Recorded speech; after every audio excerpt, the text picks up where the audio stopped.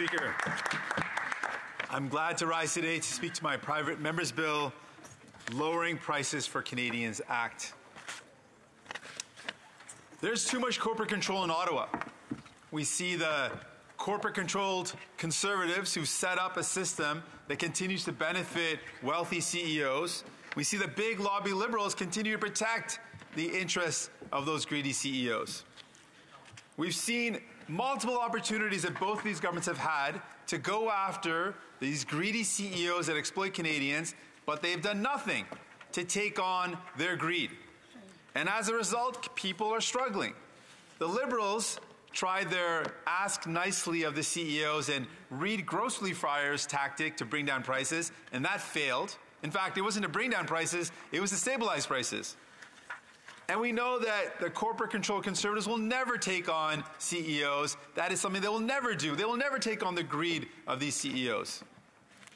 We want to crack down on the power of these greedy CEOs, bring more power to Canadian consumers, families, and workers, and that's exactly what our bill, what my bill, the Lowering Prices for Canadians, will do.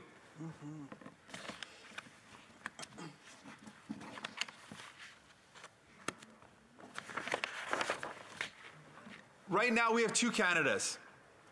In one Canada, corporate CEOs of large grocery stores have made record profits. Let me go through some of those profits.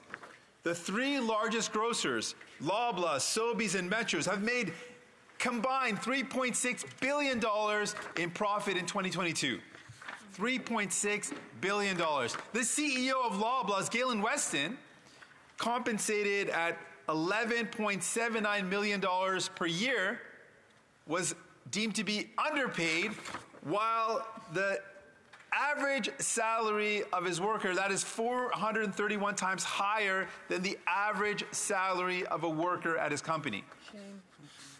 And what's the reality for the rest of Canadians? Food prices are up by 30%, record usage of food banks, and workers at those big grocery chains can't even earn enough to grocery shop at those very same chains. This is a rigged system, rigged by Liberals and Conservatives, and we want to change that. We want to tip the scales back in favor of working people, back in favor of the consumer, and that's exactly what our bill, the Lowering Prices for Canadian Act, will do. The establishment Liberal Party and the corporate-controlled Conservatives refuse again and again to do what's right.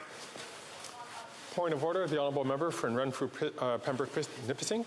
Enough, Mr. Speaker. Sorry, Renfrew, Nipissing, Pembroke. Last week, you reminded us that we are not to use any nicknames for different parties, and I take quite exception to being called a corporate-controlled Conservative. No one controls me. Yeah. Member for raising this issue. Indeed, I did make that statement, but quite quickly it was brought to my attention by some honourable members that the adjectives which were used was considered to be fair game, and I've relented in pursuing that point. So I thank the honourable member for that, and I would encourage all members to try to be judicious, but I did relent on that point. So. Continuing debate, the honourable member from Burnaby, South Burnaby, Burnaby Sud, he has 12 minutes and 10 seconds left. Thank you very much, Mr. Speaker. Let me be very clear again. The establishment Liberals and the corporate-controlled Conservatives both have the opportunity to take on the powerful interests of these CEOs and don't, and haven't. Like the majority of Canadians, I believe that corporate greed is driving up the cost of food. That's what Canadians believe because they know it to be true. But the corporate-controlled Conservatives and establishment Liberals won't do anything about it. We will. That's what our bill is about, giving more power to consumers and less power to greedy CEOs.